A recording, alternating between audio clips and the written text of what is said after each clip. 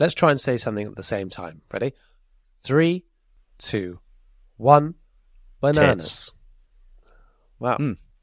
Says a lot about me and you, doesn't it? It does, really. Yeah.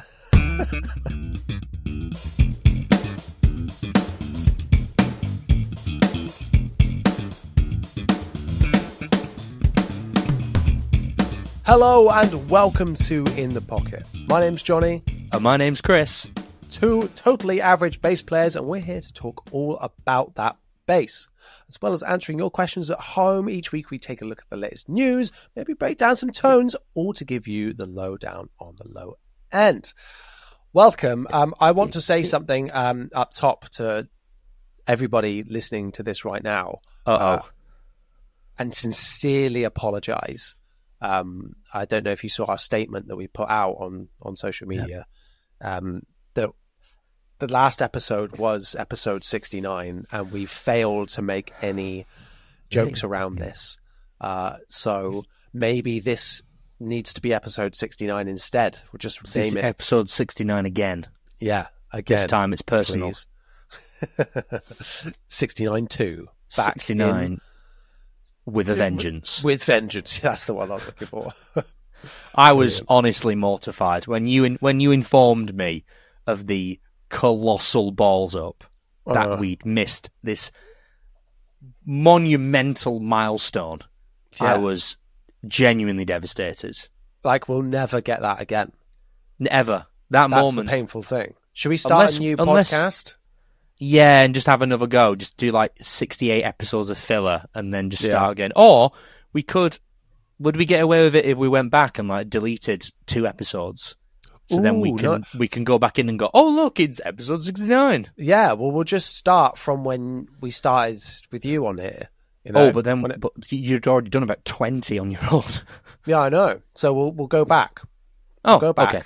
We'll delete those, get rid of them. Okay. And then we'll just go on from there. Well, it's worth noting though, we do 2 a month, so that's 24 a year. That doesn't sound like a lot, does it? No, it really. What have we been doing? Have we, like, live it. This is our best lives. It's like I feel like we crank out like 2 a week. It feels like that. It feels like we're like non-stop, and then then you look back and go, we literally just do this like every 2 weeks. Sit on the phone and chat, and that's it. God, that is awful. Grip. Yeah, exactly. Maybe we should find some way to facilitate a 3rd episode a month, but make it a way where maybe what about behind a paywall? That would be interesting, wouldn't it? That would be excellent. I would love that. Yeah, I more would on love that. To pay for that. Yeah, more on that. Yeah, at a later date. Yes, for sure. What have you been up to, Jonny? I believe you had a gig and had an altercation on the way to said gig. Yes, I did. I had a gig. It was in a car accident on the way. It was brilliant. Oh my God. Well, I'm dramatising it a little bit. We had a little shunt, shall we say. All the gear was in the back, and we had to do an emergency stop because some people braked hard in front of us. We were like, oh, bloody hell. We skidded a little bit, came to a stop. We were like, oh, thank God for that. Bang! Someone went up the back of us. We were like, no! Been there. I've had that happen to me. Hurts, doesn't it? Yeah, well, we were in a big transporter, so we didn't... Oh, okay. It wasn't that bad, really, but you definitely felt it. And, I was thinking, oh, no, my cab. It's right in the back. Yeah. But it all survived. Oh, well, so that's a relief. The bumper of the car that bumped into us, not so much. No. Their Toyota logo was snapped in half, but, Was it just a case of the person in front slammed on and then the person behind you just wasn't paying enough attention? Or were they right up your bum? Well, both. A great place probably. To be. Yes. Everybody is always straight up my bum. That's where I invite them to be. They were brown-nosing us big time. Classic. Great teacup, by the way. Thank you. Isn't it? It's got little legs. Look at it. Wow. I've just got a plain white one. For those of you just listening to the podcast, go fuck yourself, because this this was really hard work getting it set up on video. But I'm sorry if you just listen to this. That's okay. I don't watch any podcasts. I listen to all my podcasts. So. Still, though, if maybe maybe as like an apology for the fact that you've chose to consume this content in a way that we've provided you, but in a way that is not including a visual medium. Maybe just go and subscribe to the YouTube channel and drop a video of your choosing a like. Yeah. Helps us out a lot, and the bigger the podcast gets, the bigger the guests. Absolutely. And the happier we will be. Right now, we're in the gutters, the emotional gutters. So help us out. Thank you. Absolutely, because my self-worth is solely determined by the number that is next to my name. Yeah, absolutely. So if you can do that, and also go over to Instagram and follow us at In The Pocket Pod, where you can ask questions like the lovely people have today. Before we jump into that, though, yes, I had a gig this week, but I want to talk to you, Chris, about your couple of weeks. So you've been a busy boy, playing gigs, going to lots of gigs as well. I have. And so I want to know what have you seen with those beautiful eyes these past 2 weeks? These beautiful eyes that I'm now trying to cross my eyes. There we go. Beautiful. Well, I've played a lot of gigs. It's wedding season, so I'm out and about. Doing about 2 to 3 a week, pretty consistently. Excuse me. But also, I've been to some gigs as a spectator, and I was at Download the other week. Drownload? Nice. Drownload, Downpour Festival. Oh my God, you're telling me it's the worst. Looks bad. It's the worst rain I've not just been in, seen ever. The worst rain. Like, I feel bad for like Baby Metal, because they got pulled off stage for half an hour. Like, it rained that bad. They had to like just completely stop the festival and put these like emergency signs up on all the screens saying like, God, please just stay where you are for the next 30 minutes while we check everything's okay. Because it was bad. It was some impressive weather. And then on the Sunday was the only day it didn't rain. But because it didn't rain and it was nice and warm, all the mud just turned into glue. Oh. And it was like I ended up just not going to the second stage and just watching all the main stage bands, because just walking up the hill was just impossible. I did it once on the Friday because I really wanted to see Scene Queen, but she doesn't have a bass player, so we're not talking about her. She's not allowed. Das ist verboten. I did it once and then came back down and thought, I'm just not doing that again. It's just too much work. I like to think you could just stand at the top of the hill and slide down. Down yeah, the mud, exactly. You know? I think some people did do that. On their stomachs, probably. Probably, yeah. And enjoy that coughing, dear listener. I do apologise for that. Oh, yeah. Your coughing and my sniffing. Yeah, it's going to be a nice ASMR rich episode. But anyway, I was at Download and I went to see Green Day last week. So I have a lot of bases to talk about. Where to start? Let's start with Download, shall we? Oh, excuse me. So, I'll start with Download. In no particular order, I'm going to run through a few bases that sort of stood out for me as like a kind of, they sounded nice and looked nice. Because some people, very bass-heavy guitar mix, and I really enjoyed it. Excellent. The first two, indeed, were good old Mikey Shoes from Queens of the Stone Age. They were headlining the Friday, and they had an excellent front of house mix. Very, very good from where I was standing.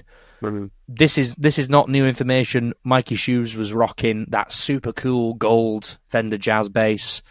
He had a Justin Mendel Johnson Mustang for a few things. Oh, really? And he did that they played The Lost Art of Keeping a Secret and Make It With You, and he played a short scale for both of them. Oh, wow. Don't really know why, but... Yeah, they're not like... It wasn't like flats and like fingers, No, I don't think so. It was the JMJ Mustang, the sort of light blue one in like a heavy relic. But yeah, there was no difference in the other songs. It was still like loads of fuzz and stuff like that. I don't know, maybe they just wanted a bit of a less trebly sound, just a bit more thumpy kind of thing. Yeah. But yeah, sounded great. tons of different, like, I could hear the different drives and different fuzzes that were going on. Like, there were some songs where it's like, for like shorter parts, he had this like really sort of like spitty fuzz pedal, which was really, you know, like when fuzz pedals, they're like really gnarly and you can hear them like choking up while you're playing, almost like there's a gate inside the fuzz pedal. There was that, and then there was just like that big, rich, fat bass tone, and then there was things that just sounded like a really annoyed bass amp. Like, it was great. There was a really great selection of like bass tones that I could hear really well. So that was really exciting. What does an annoyed bass amp sound like?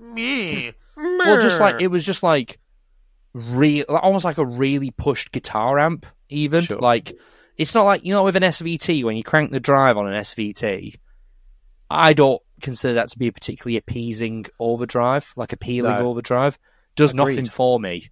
But this was almost like, I don't know, maybe it was like blended with another amp that, you know, they'd EQ'd or gone some sort of guitar amp maybe and pushed that alongside a bass amp, or just like a nice pedal. But either way, great bass sounds. Great bass sounds.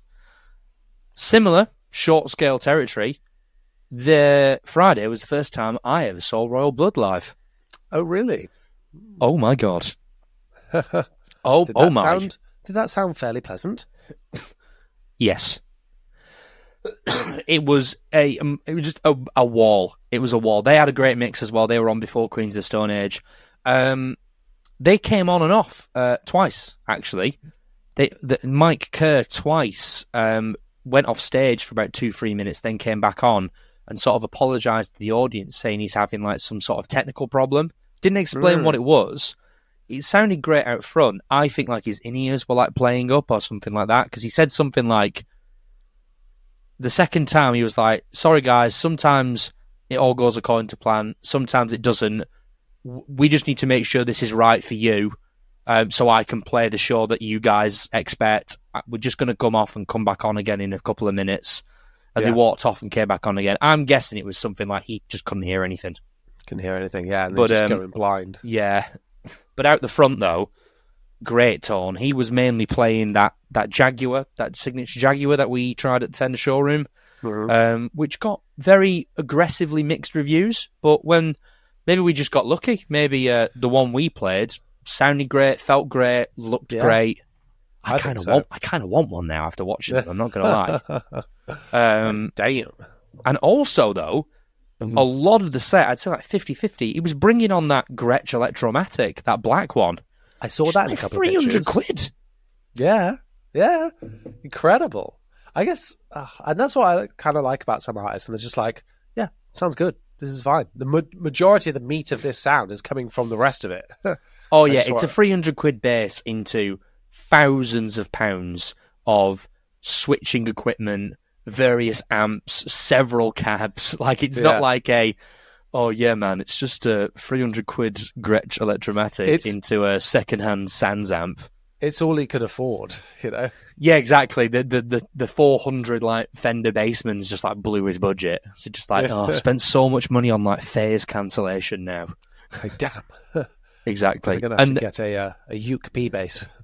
Exactly. Oh, do want one, not going to lie. I'll move on to something a little bit different.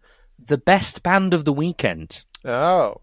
Not the weekend. The best band of the weekend, by a country mile I might add, was Limp Bizkit. I thought you were going to say Bowling for Soup for some reason.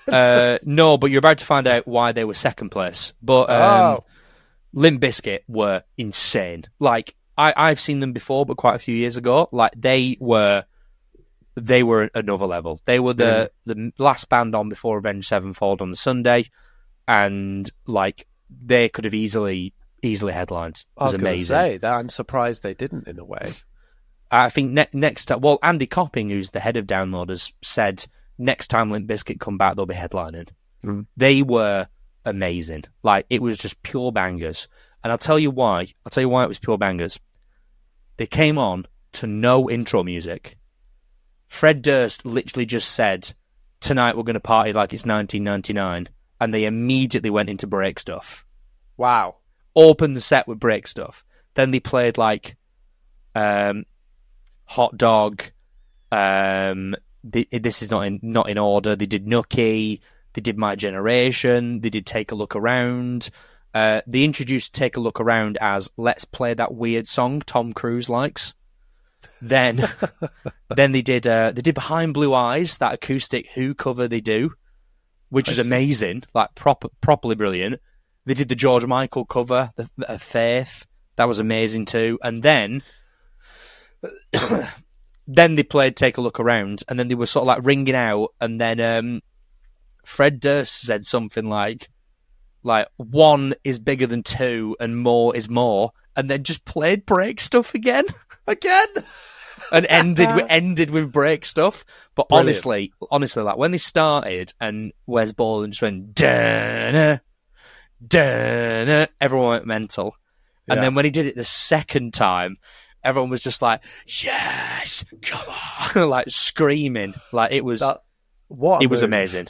It was incredible. Amazing. And the reason why I bring it up is Sam Rivers, the bass player of the Limp Bizkit, whole set, tobacco burst, Fender 5-string jazz. Tobacco it sounded burst. Great. Sexy. I would put Sam Rivers down as like one of the most underrated bass players, I think. Because I know with Limp Bizkit, it's like it's all about it's Fred Durst and Wes Borland. Like Wes Borland's a genius. And but like people don't realize it's like all those crazy riffs that Wes Borland plays. Sam Rivers is playing with his fingers, I might add. And if you want a real challenge,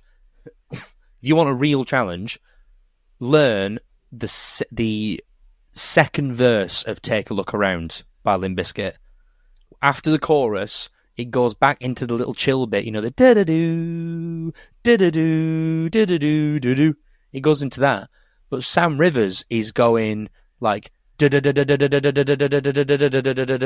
that pace for like a good 30 seconds to a minute, and the guy plays with his fingers, and it's rock solid.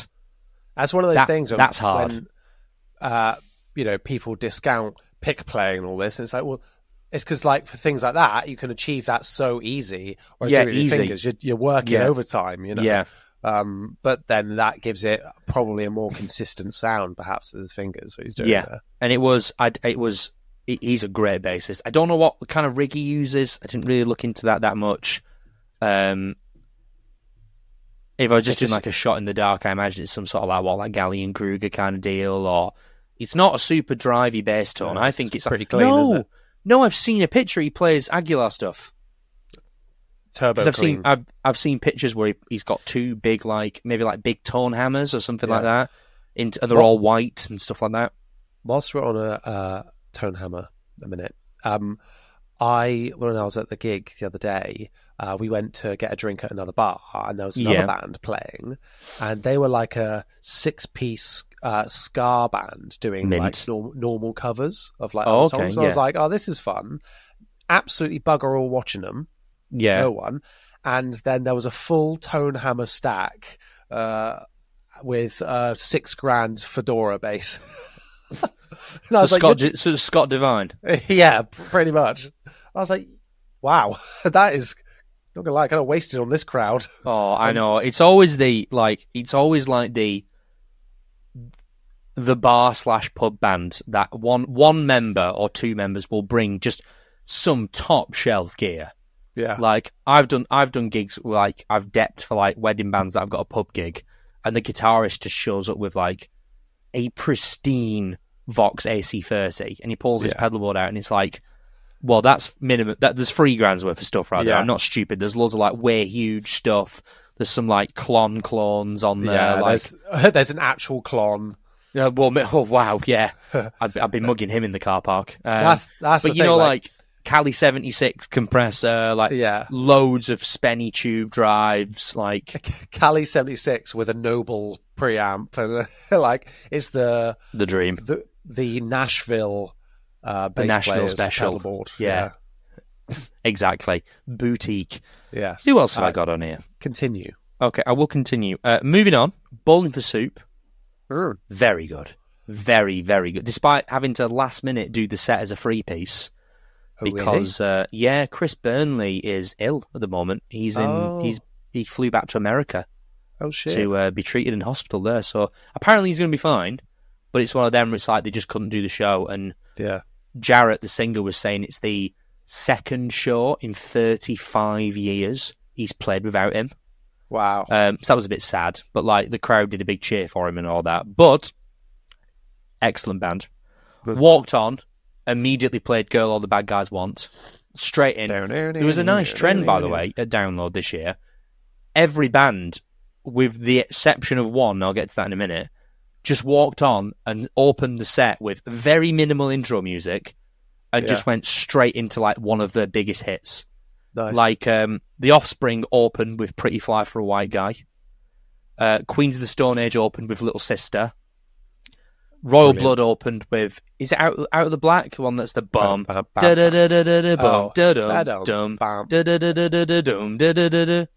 that is Out of the Black. Yeah. Yeah. Yeah, it is. Yeah. That one. Yeah. They opened with that, and that was well cool, because they literally just walked on and just went, boom, boom, boom. Yeah. Do you think that was a thing from the organisers? Due to weather or anything, to be like, no, I just think mess around. No, I think it's just the smart way to play a festival, because it's like it's not your crowd. Well, it might be, but it's like it's a festival. They're there to see like anywhere from like 5 to 20 bands in one day. Yeah, and respectfully, they don't want banger. Exactly. Respectfully, I don't want to hear like a load of deep cuts and loads of your new album. It's like, you've got 1 hour, just blow my head clean off. Just like, hit me with your best material. Yeah, get my attention, announce to everyone, we have started, you know this one. Exactly, and there is one band at the end of my list that didn't do that, and I did not enjoy it. But anyway, Bowling for Soup, their bass player is a guy called, I think it's pronounced, his first name's Rob, I can pronounce that, and then I think it's Felicetti. Okay. He's the bass player. Very good bass player, I might add. He was playing, and I could not find the name of this bass to save my life. It was a Music Man Stingray with just one P pickup in it. And that's it. I will tell you why you can't find the name of it. There was no knobs on the bass. There was an on and off switch. Yes. I watched a Rick rundown of theirs fairly recently that Premier Guitar did, and goes through everything, Yeah, we'll do. And the guitarist who wasn't there, they show his guitar, and he's like, this has been the one and only guitar, is number one for the whole time. Same guitar. I was like, that's pretty cool. Yeah, it's like a Les Paul, isn't it? That's all like covered in stickers or something. Yeah, it's got like a graffiti type thing when it's called. Yeah. It's just a custom, so it's not an actual model. Right. Okay. That Stingray. It's just a Stingray, because he used to play a normal Stingray with the humbucker, but now he's just got a B bass. Just like, no nonsense, no controls, always on. I've seen Dougie from McFly play one as well. Yeah, me too. So I'm guessing it's just because I'm not going to lie, I'd have that. I'd have a Music Man. I'd have a passive Music Man with just a P pickup. I'd be well up for that. If I could have the vintage Music Man, if I could have the vintage one, the vintage Music Man style neck, the slightly thinner one.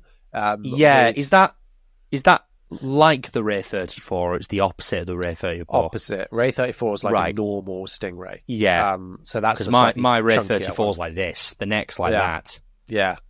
Whereas the Ray 4 that I've got, and the Ray 24CA, and a Sterling, and and that really fancy pants one I tried at Bass Bros, they've got the tiny necks, haven't they? Exactly, the specials. Yeah, they've got the slim boys. So I imagine it's that kind of spec, but just a passive P bass. Yeah, gotcha. Well, it was great. It sounded great. Nice. I'm going to power on to a surprise for me. Polyphia played on the Friday afternoon. Don't really listen to Polyphia. I've tried. Every time I've listened to them, I've kind of just gone, it's just a bit too good for me. It's like, and I grew up on like a lot of like instrumental stuff. Like I used to love Steve Vai and Joe Satriani and stuff like that. But like, I've just never been that bothered by Polyphia. Like I'm not really into kind of like the super clean, like the natural harmonics, the flamenco influences, stuff like that. I've just never really been that bothered. But I thought I've got the time. I don't remember who they were clashing with, but it was no one I was that bothered by. So I thought, you know what? It was a rare moment where it wasn't raining. The people I was there with were doing something else. So I thought, you know what, I'm gonna sit and watch play for you. Really impressed. Yeah. Really surprisingly entertaining as well. Like even though they were playing all this like instrumental stuff, and there was a little bit of talking. So the other guitarist that isn't I forgot both of the names. There's Tim Henson, and then I forgot the name of the other guy. Nick, someone, something like that. I'm thinking of Nick Johnston. No, not him. Yeah. The other guitarist was doing talking between the songs, and he was great. But like they were playing all this stuff, and they were like running around. They were like interacting with the crowd. They were getting the crowd going. Like they really nailed it. And Clay Gober, the bass player, was quite reserved, by the way. Kind of just chilled with the drum kit the entire time, which I thought he'd be running around too, but he was just concentrating, played bass. Bass sounded great. He was rocking a 6-string Ibanez, which I've seen online that it's a rumoured signature model that isn't out yet. I've got that right? It's an ATK, isn't it? I think so, but I think so, but it looks a bit more boutique than an ATK. It had 2 pickups. It's more this like lovely kind of like flamed marble kind of thing. Yeah, that looks insane. Scott LePage, the other guitar player. Ah, okay. He was great too. They were both ridiculously good. But yeah, I really, really enjoyed their set, and Claire's bass tone was fantastic. And then now I will move swiftly on to another Stingray, the second Stingray of download. Was Blackstone Cherry. Oh, I wasn't expecting this one. Nice. So they have a new bass player. I think he's been in the band for maybe like a year or 2, maybe a little bit longer. It's called Steve Jewell, and he was rocking a sort of seafoam green Music Man, just pretty standard, running it through what I can only describe as a lot of distortion. Like, a lot. Like there was a lot of drive going on, and it sounded great. It was just like, I don't know what he was using. No, not really, actually. Like, not trebly, just like crap tons of mid-range and bass. It was almost like... Wow. I think for a few things he was using like a swollen pickle or something like that. Like there was just this huge fuzz sound that was going on underneath stuff. Like sometimes, like there's a few songs where they take like dual guitar solos where they're both playing lead at the same time, and whatever he turned on filled the gap more than fine. Like sounded great. They sounded great. Easily one of the best bands of the weekend. Now, wow. I'm going to fast forward to Sunday morning. Second band on the main stage, Creeper. Their lovely bass player is a guy called Sean Scott, and he was using a magnificent black P bass with a taut pickguard. And it sounded... neck, rosewood? Rosewood. Of course. Lovely. Very nice bass. Just this like rock solid driving tone. I don't know what he uses, but it gave off big like Sansamp into a Stingray. Sorry, Sansamp into an SVT. Can you imagine? Wow, into another bass, impressive. And then gain staging. Yeah, into like an SVT. Wasn't like super trebly or super mid rangey. Just kind of like that, like bomb proof, like 80s bass. Just like straight down the middle. Plays with the pick. Lots of like just rock solid 8th notes. Sounded fantastic. Very good. Very nice. Excellent. And they had a really good mix as well. And the last one, now you may remember, I talked about a band who didn't play the festival game. Like every band I've just mentioned there, including Creeper. Like Creeper opened with a song called Cry to Heaven, which is like the big hit off the new album. And it's like, when I saw them on the headline tour, they ended with that song. So it's like, again, everyone's playing like they will open with a big hit. It's like, I can't remember. Oh, Blackstone Cherry opened with Me and Mary Jane, which is like obviously again one of the big single hits off a previous album. You know, Limp Bizkit Rolling, Bowling for Soup, Girl All the Bad Guys Want. You know, Queens of the Stone Age with Little Sister. Avenged Sevenfold. Right. So, Johnny Christ, excellent bass player. has a podcast. I recommend it. Quite enjoyable. It's called Drinks with Jonny. You should trademark that. Yeah, I was going to say. He was playing he has a signature Spectre bass, which is just all black. I think it's got 2 humbuckers in it. If you look online, you can see one that's like a PJ, but the one he was using just had 2 big slab humbuckers. They might be dual coils just with a cover, or the humbuckers. I'm not too sure. Just like kind of rock solid active bass. Sounded great. Mix was excellent. They didn't play the festival game though. They basically did the headline set if you went to see them at their own show. Like, a lot of stuff off the new album. They played like 2 new album songs first, then a hit, then some more new album, then a couple of hits, and then, I won't lie, they were on for about an hour and 40, I think, in total. They lost me 45 minutes in, and I decided it's the end of the day. I'm going home. I'm exhausted. I didn't stay for the full set, which is a shame, really, because, like, and then I looked at the set list and realised there was actually a lot of songs that I was secretly hoping they played that they didn't. Well, that's, no loss then, really. No, not really. Like they didn't play Beast and the Harlot, which is insane in my book. But great mix. But like, this is what I mean. It's like, I feel like when you're playing a festival, headliner or not, you can't guarantee that's your crowd. Like even I didn't go see them, but Pantera headlined the second stage, and a couple of people I know were telling me that they were playing big hits like Walk and I forgot the other name of it. They were just playing like a lot of their big hits like at the start, because it's like you need to just like grab people. Like, it's not your crowd; it's a festival. They're there to see several bands over the weekend. It's not a Pantera gig. It's not an Avenged Sevenfold gig. It's not a Limp Bizkit gig. You've got Pantera haven't played in the UK for like 20 years. 20 years, yeah. So they have to do that. Yeah, exactly. As well, like, it'd be stupid. But a great smorgasbord, an excellent platter of basses, I might add, over download. Very enjoyable. Just to share about the weather. Yeah, that's right. I know you've been to another gig as well. That sounded wonderful, by the way, and I'm very jealous that I wasn't there this year. And that was 1 year ago that we'd met in the flesh for the first time. I know. I would rather the weather be like it was last year. Yeah, sweltering. But it was. I mean, maybe I don't know. Maybe 5 degrees less. But more shade, please. Yeah, my God, that rain was something else. Shall I very quickly talk about Green Day? Yes, I want to talk about Taylor Swift as well. Okay, how about, I've spoken for a long time, so talk to me about Taylor Swift, because I completely forgot that you've been to Taylor Swift. So did Please do tell. Oh, so did you? Okay. Please do tell me more. Yeah, as alluded to last week, went to see Amos Heller play live. I mean, Taylor Swift to play live. Supported by the almighty with Paramore, an extremely niche opening act. Yeah. Who? What? Well, I've seen pictures on TikTok, and it's like they're just playing to no one. Well, what's going on? For our shows, it was pretty busy in there, but it seemed a bit lighter because the sun hadn't really gone down as much. Okay, yeah, it was like the roof over. Yeah. And I'll start with Paramore.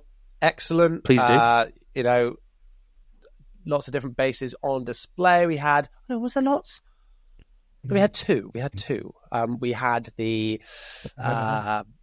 Joey Quinn, the bass player. He had a grabber, which was Ripper, Gibson Ripper, which looked incredible, and that's what he was doing. A fun on the slap bass bit of the bridge of that song. Oof, sounded great. And then was using his kind of bright blue American P bass, which also sounded great. I think that was it. I don't think he changed P basses. He didn't bring out the Antigua. I was a bit sad about, but there we go. No mold burst to be seen. No, afraid not. And then Taylor Swift obviously came on and was insane. What a show! Oh my God! I'm not the biggest fan in the world, but I, was very much appreciating the stage setup and the choreography and everything that went into that whole production is incredible. For It's 3 nuts. hours. It's nuts, isn't it? Like, I saw the film version of the tour that you were at, and even I was sat there in the cinema just going, the scale of this is insane. Like, this is nuts. And there's bits where like the band will walk out and all that stuff's heavily choreographed, because then they all hit their mark, stand in a place, and then the stage lifts up in places and puts people on different levels. And what a feeling that must be. Incredible. I'd love to get Amos on here to talk about that after seeing that, especially because, really cool. I bet some really interesting bits behind the scenes about how they practice that. Because everyone hit their marks incredibly well. Bass-wise, he had like a kind of Daphne Blue looking P bass. For some of the heavier stuff, he had his like Sunburst jazz bass. And he also brought out a Hofner viola bass, which is cool for a lot of like the folklore, Evermore like stuff. He's playing with the finger. Yeah, the more acousticy things, Yeah, which sounded great. Nice and thumpy. With that kind of stadium size, you might think that the bass could get a bit lost or not so defined, perhaps, but I could hear it great. It sounded really good. Very, very cool. I couldn't see anything setup-wise, anything else. He played a lot of synth bass. He plays a lot of keyboard, doesn't he? Synth bass and keyboard as well. They all do, don't they? I remember on the film, like a lot of the guitarists would jump on and play keyboards and then come back around again. Yeah, very impressive. But there's lots of bits that that were physically played live that could have very easily been on track, but you can tell it was being played live, which I thought was great. And they actually rocked up a lot of the songs quite a bit, I thought. With having guitars and random solos. It was a bit solo heavy in the first couple of songs, not going to lie. And I was like, okay, all right, I get it. But I believe the lead guitarist is the MD, so that might be why. Space for improvised solo. Exactly. But no, wow. I'm very jealous. Did Paramore get a good reception? It's just because, like, what I've seen on TikTok of, like, the videos, I think it might just be, like, the angle, or I don't know whether it's, like, the Liverpool stuff instead of, because you saw them in Cardiff, but, like, the seats, like, while they're on, are empty. Like, it looks like they're playing to genuinely nobody on some videos. It definitely filled out more when they came off stage, but that's just because there's so many people there to get there.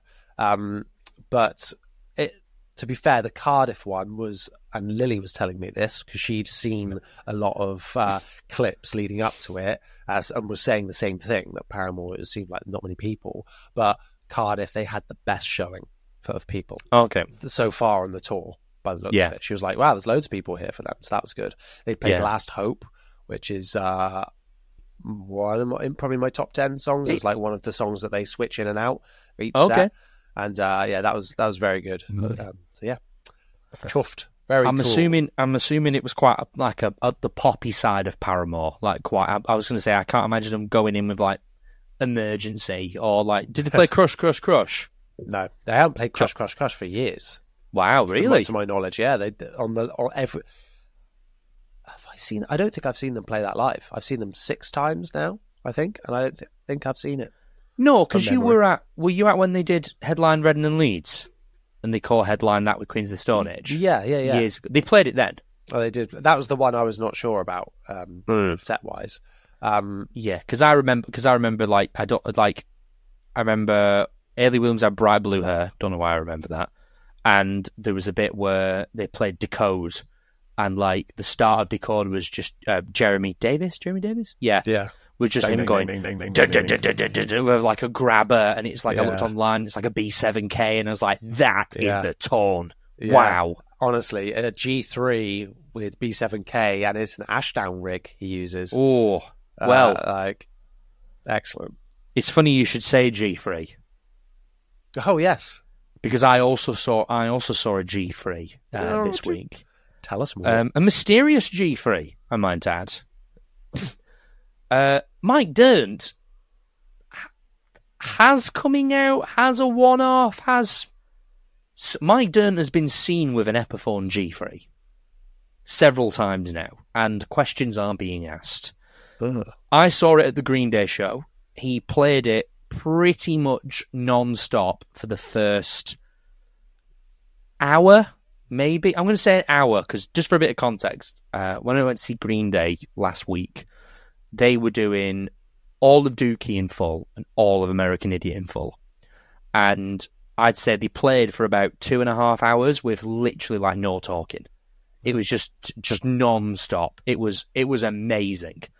They came out, they played The American Dream is Killing Me, which is like their latest single, and then just ripped straight into Dookie and did the whole of Dookie in order, not like in a different order, in CD order, start to finish, with pretty much no stops. And Mike Dirnt was playing this mysterious black G3, and it wasn't the custom bass that's recently appeared from, is it Bard guitars they're called? Beard guitars? Yeah, I saw that, and I thought that was weird, because I was like, he's just got this new Epiphone. Yeah. He's got this from them. But what he was playing was the Epiphone model, because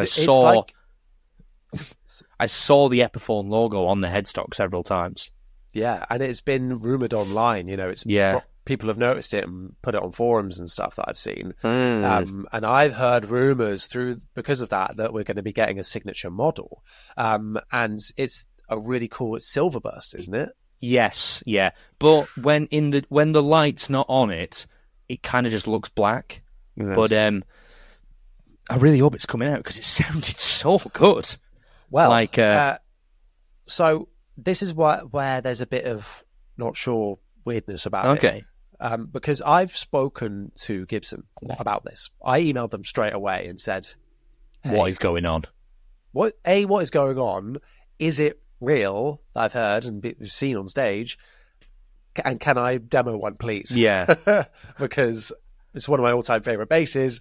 Be brilliant. All-time favourite bands. It's Green Day. It's Green Day. If you're under the age of like 40, Green Day are amazing. End of. Yeah, absolutely. And I would love to play one of these, because it would just sound amazing. And they shot me down, not for not having one, but for saying, well, news to me. No, haven't heard of that. And I don't know what to think about that, because I think you've been told a porcupine there. I think so. Well, I'm leaning to that. Because... I think you've been told, like, we're not announcing it yet, so we're just going to pretend it doesn't exist. They're playing the hype game. Come on. Now, let me tell you, I know there is things coming out from Epiphone that I won't talk about. I also know there are things coming out from Epiphone that I've been told I can't talk about, and I think we're talking about the same thing. If so, that's cool too. Very cool. Not quite as cool as that would be. What an absolute no-brainer. Like for him to do a signature with Epiphone, affordable level of a bass we haven't seen for years in production. Like, oh my, it is printing money, this bass. It is, and for it to be sat there doing nothing is a crime. It is, but it depends how much they sell it for. Because it could be, we're getting a Mike Dirnt G3. Oh my God, this is amazing. £1,300. Yeah, like 1,300. £700 would be the mark. Price it the same as the Pete Wentz Sterling. It's the same fan base. It's the same. Exactly. And then Gibson, shut your goddamn mouth. You haven't done anything right for 15 years as a company. Just shut up and just let the money come in. And then, in about 12 months, do a Gibson one for the people who are really into it. Charge $2,000-3,000 or whatever, and they'll buy it too. Because if Mike Dirnt's your favourite bass player and you've been gagging for a good G3, that sounds like a euphemism, but you'll buy it. Like, I want one. Like, I don't want to be like, oh, can you sort me out with a deal? I'm like, I'll call PMT, I'll ring up Andertons, I'll just buy one. I want one. When they played Longview... Using my affiliate link. Using your affiliate link, of course. I really love how the autofocus really was like, using my affiliate link then. Like, you, right there, give me some money. Please. But yeah, when they played Longview, it was... The bass just sounded fantastic. After they got Dookie out of the way, He did move on to playing just various incarnations of his signature P bass, especially as they moved into. They played a couple of songs off the new album, and then like things like Brain Stew and Know Your Enemy, and then as they were finishing Brain Stew, a giant inflatable of like the American Idiot fist came up in the background, cool. And everyone was just like, "Oh my god!"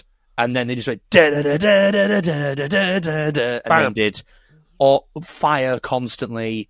A lot of money got put into that show. But then, nice. In terms of the bass departments, a lot of just like my Dirnt signature P basses. It was just like he had like a white one, had a red one. I think he had a black one as well. Just kind of rotating through those for the rest of the set. I imagine. Is there a tuning change as well? Yeah, because Dookie's in E flat, I think. And then a lot of the stuff is now in standard tuning, if I remember correctly. So I imagine that was probably why. Yeah. But yeah, so good. Sounded so good. They were amazing. Like, none of them have aged. I refuse to believe it. The fact that they're all in their early 50s is mental. Trey Cool has still got it, by the way. He like rips someone with a drum kit. With that name, like exactly. You're a legend forever, and you'll never lose it. Exactly. Trey Cool has a song on the end of Dookie called All By Myself, where it's like basically a silly little song about just like basically perving on someone. He did it like he came on and they'd done like an orchestral rearrangement. So there's all these like cellos playing, and it's only like 1.5 minutes long. It's just like a funny thing at the end of the album. And he came on in like a leopard print smoking jacket and was like skipping around the stage singing this song. And then he finished it. He sat back down the drum kit and then did the drum beat for Know Your Enemy. The da da dagga dagga da. Yeah.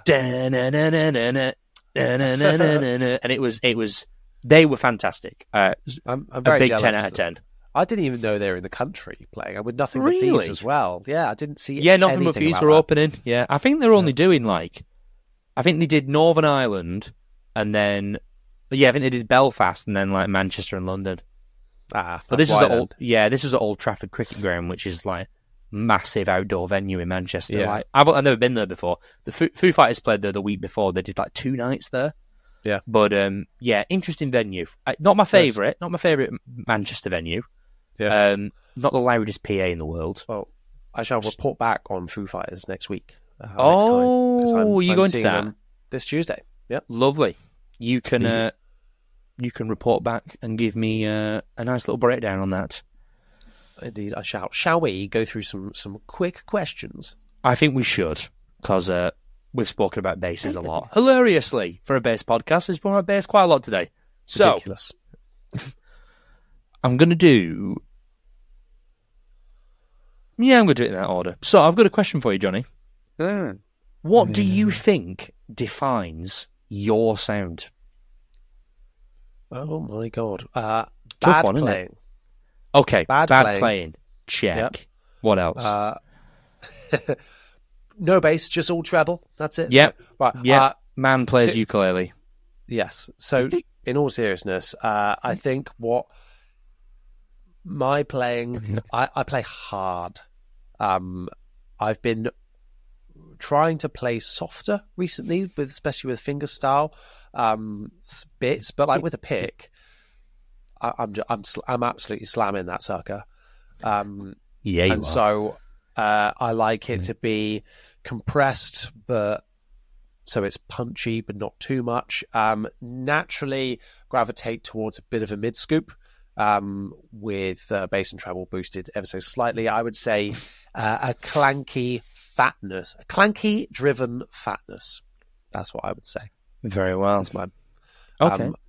I like but all of this, I would say, not too modern with all of that. I don't like it to be like full active bass and like loads of weird EQing going on and super tinny and poking through that way. I still want it to have that fat bottom roundness from like a P bass or something like that, like a passive vintage style bass, with drive and preamps. That's my kind of go-to. So like a SVT type thing. I always view you as like your bass tone. I always view as kind of like aggressive vintage. Yeah. It's kind of like lots. You always, when I think of you, I always think like quite bright, lots of drive. Very much associate you as a pick guy, despite the fact that I see you play pick and fingers and slap all the time. But I always think, oh, he's a pick guy. Nice.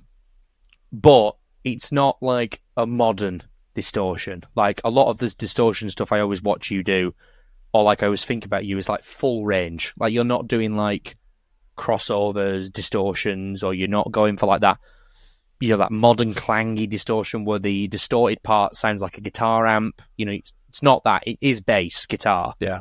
But it's just aggressively vintage. This is an interesting question for me.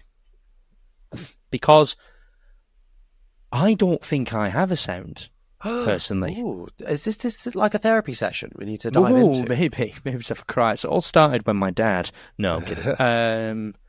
No, I think it's because I cover so much ground in my bass playing because I just have to. That's my job. So, and also, I find myself like, I'm very this will sound weird. I never feel like I'm me when I'm playing. I mean, I do, obviously. I'm not. It's not like a weird out of body experience. But I'm always thinking it's like me trying to do this kind of thing. Interesting. And there's negatives to that because it means like sometimes quite a lot of the time it doesn't feel genuine because it's like, well, I'm playing a part. Like today I'm being this guy. And I've done that with every bass thing. And I really do mean every bass thing. It's like wedding stuff, if it's like a chilled out band and I've got flats on, I'm doing that. I'm like, okay, today we're trying to be Pinot, or we're trying to be. I'm trying to. Oh my God! What do you think I said? I thought you said something else there, not Pinot. No. Tell the nice people what you thought I said. I thought you said I'm trying to be pedo, and I was like, whoa! Wow. Yeah. Wow. If I had tea in my mouth, I would have spat it out. I thought you were going to say I'm trying to be penis, but no, okay. No, that's even more of a stretch. Wow. Okay, I'm trying to emulate the bass playing of Pino Palladino. just to clarify, okay. Wow. I'm trying to do that, like trying to do Pino Palladino or like James Jameson, Carol Kay, like these big. Stop laughing. All these like these like slip that in. Yeah, steady. Or these these kind of flat wound like Sean Hurley, who plays bass for John Mayer now, big session guy, those kind of things. Or when it's like the rock thing, it's more of a rocky wedding. It's like I'm trying to go for that kind of Mike Dirnt, Mikey Shoes from Green Day, that kind of like more like aggressive pick thing. And then even in like my own bands, like things like DARLAH and stuff like that. It's like with DARLAH, it's like I'm trying to be like Spirit Box, Periphery, kind of like very modern distortion sound, crossovers, all that sort of stuff. I just feel like I'm me wearing different hats and masks, which is which has positives and negatives. But go on, because I feel like you're about to tell me you don't believe me. Well, I'm enjoying this bass identity crisis that you're going through. I think that there's, reason you should feel this, but I also don't think it's necessarily that much of a problem for you, because in the role that you're doing in your in wedding stuff, you're being a chameleon, and you're wearing your references on your sleeve here. And that's, when we spoke to Ian Martin Allison, that's what he was saying. When he only understood those type of references and done the research and knows the players that played the originals, was he able to grow as a player and as a session guy, know what you're doing in those situations. I think when you need to be you is when you're when someone's hiring you to do something for originals, or they're hiring you for your sound or for the thing that you bring. Whereas for the stuff that you're playing right now, majority of stuff is they're hiring you because you're replicating those songs and you are good at it. Yeah, but even if someone hired me in for an originals band, I'm still thinking about bass players that live in the genre. Like, so for example, I've just started doing work with another band. I won't say who because I don't really know if they want to publicly make it a thing yet. I'm just depping for some shows because they're between bass players, and they're a very Muse, Queens of the Stone Age, like a bit progressive, a bit stoner rock, a bit kind of thing. Like, that's the niche, the market. Sorry. And I think of them and immediately go, right, well, it's not the Dingwall. It's not the modern distortion. I need to be looking at fuzzes inside the quad cortex. I need that kind of sound. I need to bring the P bass, all these kind of things. That, to me, doesn't feel like me. It's like I am grabbing characteristics of other bass players and going, well, what does Chris from Muse do? Well, he does this kind of sound. Okay, how can I grab these bits for what they want? And then I'm in talks where I might be tracking bass on an album for another band soon. The style of music they play in is like a lot more modern, like modern heavy music. So I'm like, right, okay, well, that's the Dingwall, that's this. But again, these don't feel like me. Like, I know I'm playing it, and that is a contribution to the sound, because I don't sound like Nolly. Like, I don't sound like Mikey Shoes from Periphery. Mikey Shoes from Periphery. I don't sound like Mikey Shoes from Queens of the Stone Age. I'm me. I sound like me. That's what I sound like. But I'm not thinking about it as me. I'm thinking about it as, what can I cherry pick from these other people and blend it in with me to make it work? And sometimes I think that's a bad thing. But you're bringing along the best elements of, what's going to fit this genre and sound, So it's not always a negative necessarily that you're able to bring in all these references and go, wow, I know how to achieve this kind of sound and what I need to do because I know things that are similar. Whereas someone might just go, I'm just gonna plug this P bass straight into this amp and done, for something. So at least you're above kind of that level of ability and knowledge. I think it's great. I suppose the recommendation, if anyone else is feeling kind of like that, like they don't have their own sound or they're not, not able to go, right, well, I know... that's what I sound like, yeah. Say I've got this pedal here, and I'm like, oh, well, I know how to get the sound that I do out of this, because I will boost this, cut that, bam, that's what I like. Yeah. To give you your kind of sound, I would recommend writing more. That's a very good point. But even that doesn't work for me, though. That doesn't work for me. Because I go, well, what am I writing? And then if I write like a heavy riff, I go, right, okay, time to put the progressive metal hat on. And then I start thinking like those kind of bass players. But then again, it's like I'm painting this as a bad thing. This is like a really good thing because it shows like insane levels of versatility, in my opinion. Like, I know people who do what I do, where they just play as them. And sometimes it works, but I've seen your content, I've seen your shows, and it's like, it's just you. You're not thinking about what we're covering. Like, if we're covering Sledgehammer by what's his name? Wow, forgot that. Peter Gabriel? Oh God, I forgot. Oh no.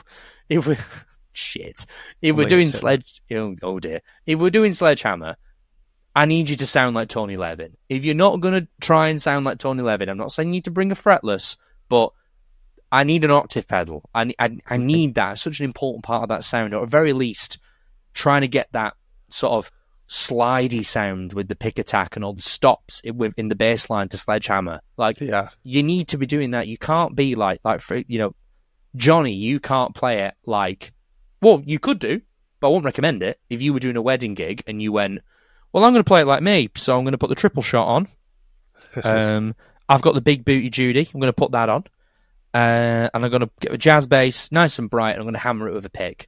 That will sound cool, don't get me wrong, but for the gigs I play, I wouldn't recommend you do that. No, because they want Tony Levin right now. They don't want you. Yeah, and that's what I mean. It's the difference between what people want you for. It's like, we want you to be this chameleon that can do the thing you're here to do and understand that. Rather than hiring you for you because we know you can get this sound, it's very different skill sets in a way, I'm fortunate in a way that the bands I'm playing in at the minute is all that, and I can be myself a little bit, and we're not so strict to be like tone hunting to get it exactly bang on. Like I know my tones, especially with the Foo Fight stuff, is a little more aggressively tone-wise than it is on the record. But the guys have said to me, they've been like, fuck it. Like, if one of the guitarists said, if it sounds good, it sounds good. If it sounds good, it is good. That is is the phrase. Yeah, no, I totally agree. Because it's like if you were in like a, no, super serious is the wrong word because that implies you aren't. But like a hardcore Foo Fighters tribute band would literally be like levels. Yeah, they'd be like, don't you dare show up with anything other than an Ashdown amp and an 8 Mendel P bass and like whatever drives he uses. Because like we want that. And there are tribute bands out there who like super lock in. Like and I understand that. Like if you were touring like theatres and really big venues, it's almost like I want the closest to the real thing as humanly possible. That's one thing. But if that's not the goal of like your tribute band, then just don't bother. Yeah, save yourself the time and the money.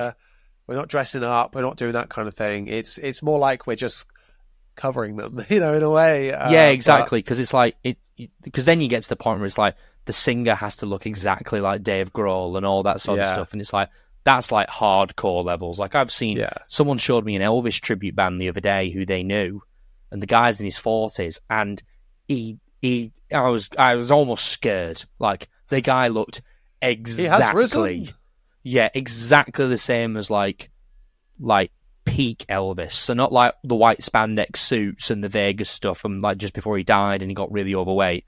We're talking like the peak of like the movie Elvis, and it was like scary. The resemblance was like I was like, he's had work done. I think he's had a little bit, like to kind of get the eyes right and stuff. But he makes hundreds of thousands a year because like and tours internationally and all that. But that's like a whole new level. Like there, you reach the point where it's like you're trying to actually be the person full time, and that's a bit scary. Yeah, yeah. But yeah, good question.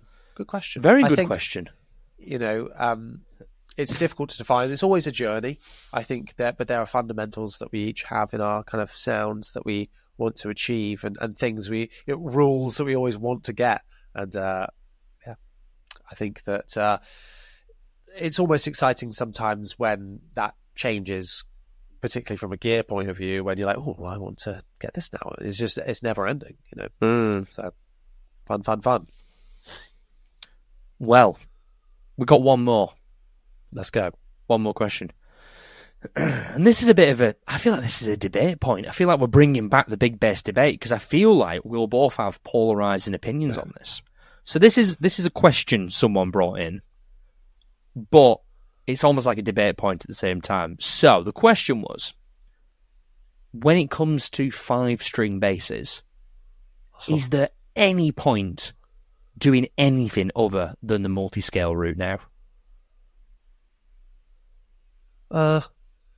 What? Because I think we have two different points on this. Yeah. I think we do. Because, all right, do you want to go first then? Yes. As a multi-scale bass 5-string owner. Yes. I think the multi-scale part of my Dingwall makes it better than any other 5-string bass I have ever played, ever. Caveat. Does that mean my Dingwall is better than any other 5-string ever? No, because it has got, it's got positives and negatives. It doesn't sound like a Spectre, those kind of things. But the clarity, mid-range, and string tension that the multi-scale section allows for, I think, for me, means I'm not interested in owning pretty much any other 5-string unless it has like that bit too. Like the Abassi stuff is very interesting. A little bit of me still wants like a headless Ibanez for a laugh, a little bit. But for me, there's also lots of big 5-strings I haven't played, like the big hitters. But I've not played 5-string that compared to my Dingwall that makes me go, oh my God, like listen to the E flat, the D, the C sharp, the C, and the open B, or, well, down to an open A for DARLAH, for example.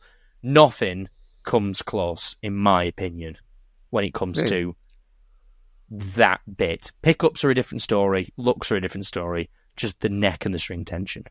Yes, and that is, for those that don't know, an extended scale. Standard scale is 34-inch, short scale is 30-inch, medium, etc.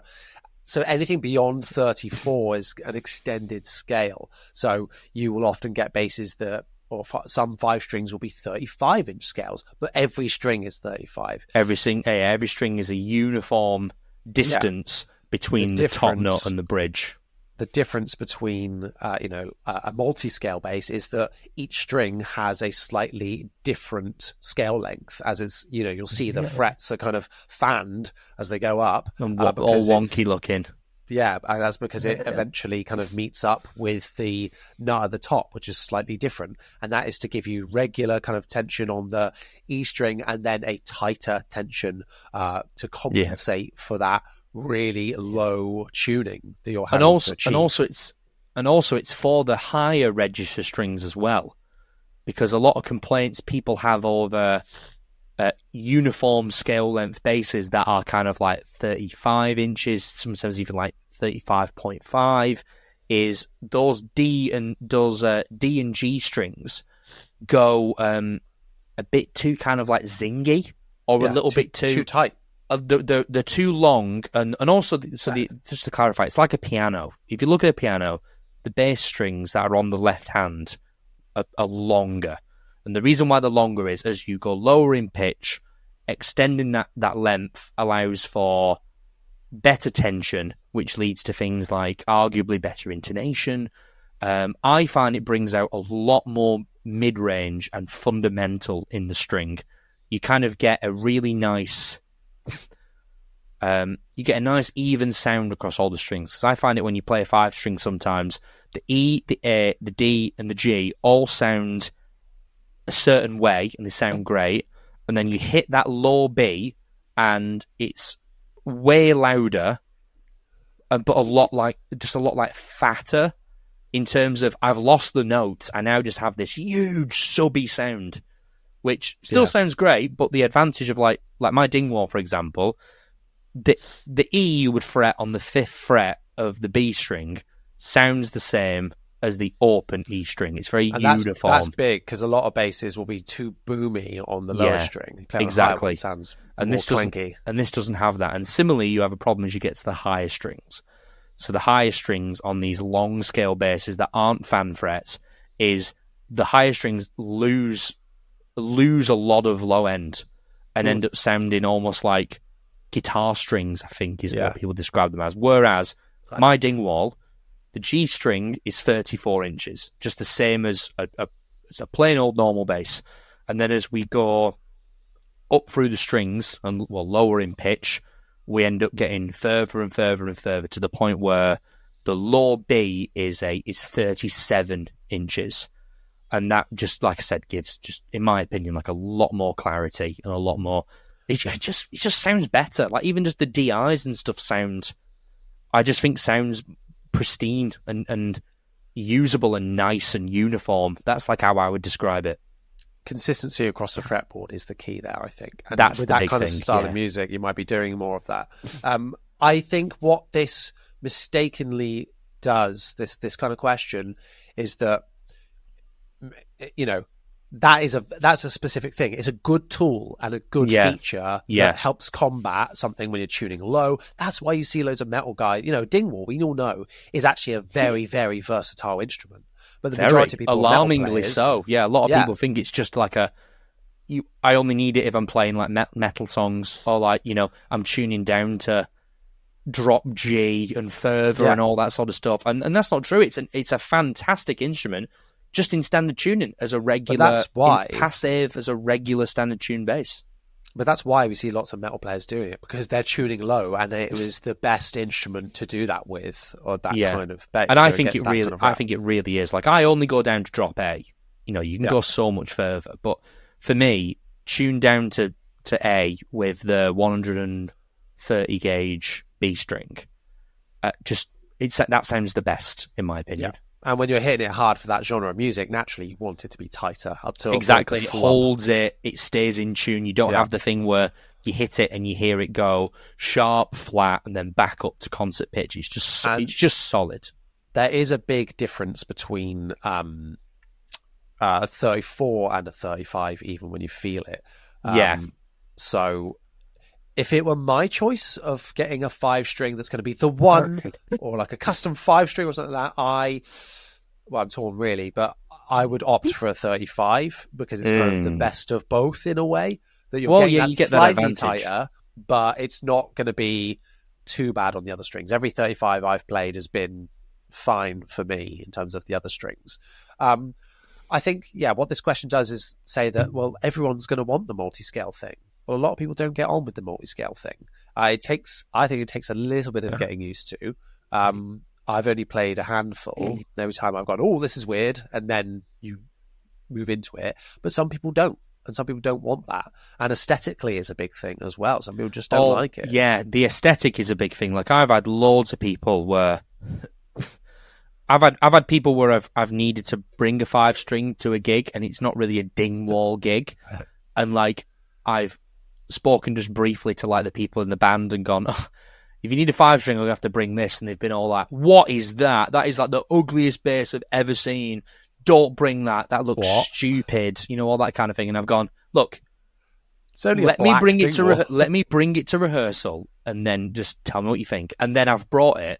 Like once I brought it accidentally because I opened my gig bag and thought, put the wrong bass in the wrong gig bag and not checked. And, we've got a few songs into rehearsal and people have gone, that's the best sounding bass I've ever heard in my life. Yeah. Like as in like, oh my God, like it just sounds huge because of the clarity of of how it kicks out the notes. But the aesthetic thing's like a massive thing. Like a lot of people look at it and just go, like, I'm not in Periphery. Like I don't want to look like that. Yeah. Which is why they do a thing called the Super P, and you should just get that instead. Ding. 100%. Cha-ching. Periphery also don't use Dingwall. So what it is. Well, the bass player does. What do you mean no?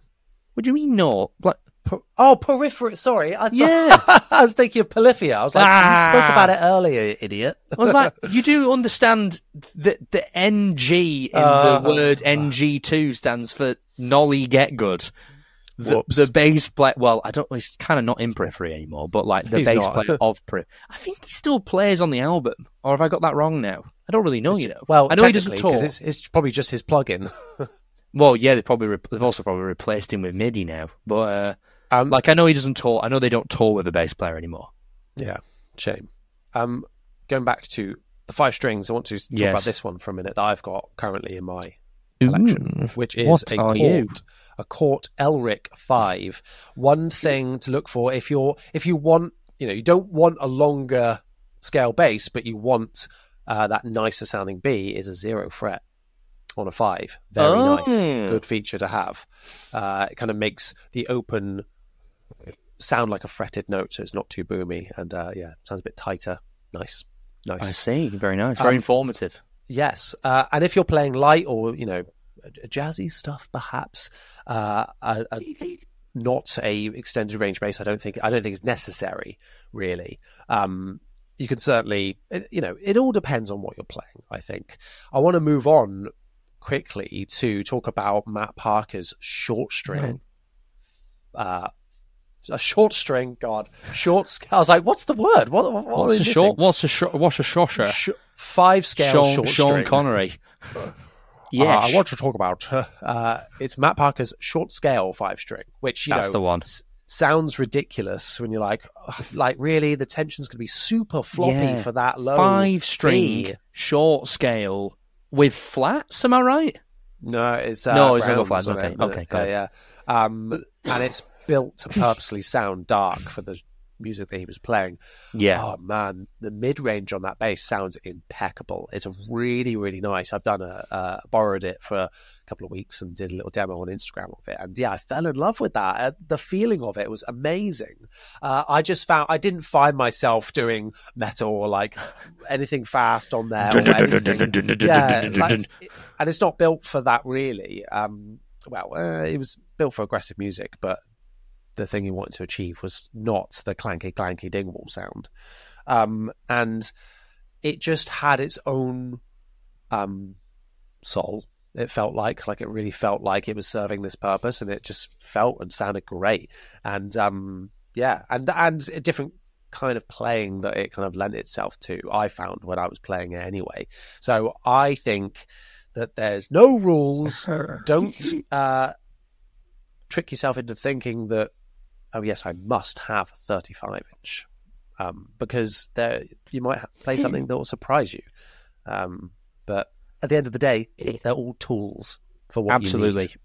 Absolutely. I think at the end of the day, also, you need to go and find what works for you. Like, I really think the extended range thing works for me, but I haven't played Matt's bass. Like, I could play Matt's bass and go, oh my God, this is amazing. Like, this is, forget that. This is perfect. Yeah, for me, I want a short scale 5-string now. Oh, interesting. For me, it's like, I get people asking, like, can you record something for me? I need the Dingwall thing. And I'm like, well, I've got a Dingwall, so yes. The ding thing. People want that, the D thing. People want the D, Johnny. But you've got to try things that work for you, because, as you said, some people just can't get over the looks, or they just can't get over, your hand does move a little bit differently. And the only disadvantage, I'd say, of, like, the multi-scale thing is past the 12th fret on, like, the A, D, and G strings, the frets are now moving the other way. So they're kind of almost moving right to left in a tiny bit. And if you're not used to that, it's quite weird. I'm used to it now, because, like, I've had a Dingwall for a couple of, like, 2 years, maybe, something like that now. So I'm very used to it. But first timers might go, oh, this feels weird. And also, like, if you're playing lots of metal stuff and you're going from, like, the 1st fret to the 6th fret, on that low thing, you are traveling 3 inches more than a normal bass. Like, you can't really be a positional player sometimes. You have to just get used to the fact that I'm about to make, like, an 8 fret slide, and I have to practice accordingly to do this big movement. Yeah. But once you get that kind of nailed in, like I've got nailed in, I'm very comfortable with it now, because I know, well, the 1st fret feels like it's about here, and I know the 6th fret's there. It's like, okay, I can do that. That's just fine. Developing that muscle memory, isn't it? Yeah, but you've got to get used to get used to that first before you go out and gig it. And if you're not willing to put that time in, and by time, I really do mean like a few hours at the most. Like, it's not like a several weeks thing. I got used to the Dingwall thing in like an hour or two, and I was like, oh, okay, right, it feels okay now. But you've got to do that. If you're not willing to do that, and also accept that if you jump back to another bass the day after, it will feel really weird to you. If you're not willing to do that, it might not be right for you. Might not be the one, and there's lots to choose from, so choose wisely. Thank you so much, everyone, to sending in your questions this week. Let us know what you thought about this episode in the comments down below, or reach out to us on Instagram. We love seeing you share it on your stories and stuff, to share the good news to other people. That's how we grow and get to more people. So please do just that. The other thing we want you to do is rate this podcast 5 stars on your listening platform of choice. It helps something to do with algorithms to get it to more people, bigger guests, bigger pod, bigger boys. So, yeah, please do all of those things. Chris, where can people find you on the internet? Nice and simple. You can find me everywhere under That Guy on Bass. Johnny, where can everyone find you? Spectacular. Similarly, I am Jonny Dibble in most places. On TikTok, I am Jonny Dibble Bass, but mainly hanging out over on Instagram and YouTube. Wonderful. Thank you, everyone, so much for listening. We'll see you next time. Ta-ta.